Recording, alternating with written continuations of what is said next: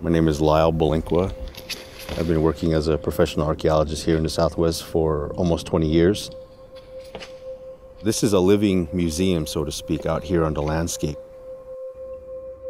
These places that are considered abandoned are not abandoned from the Hopi perspective.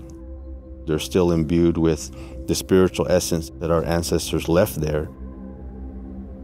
It's told that within our traditions that as our ancestors moved across the landscape, they were to leave evidence behind to show that our ancestors had lived and occupied in an area. Up until recently, Hopi did not have a written language, and so our knowledge, our history is literally, written upon the landscape here. These things like the ruins, the rock arts, the ceramics, the textiles, even the people that are actually buried within archaeological sites. These sites are interpreted as literal footprints across the landscape.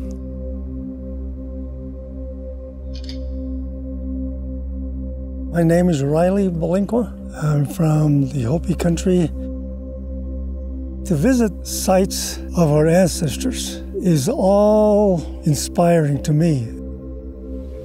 As I grow older, as I look into the past, as I think about who these people were, living with Mother Nature, having to survive from their old physical efforts, it makes me whole, it makes me stronger of who I am. I am very grateful to have visited the sites.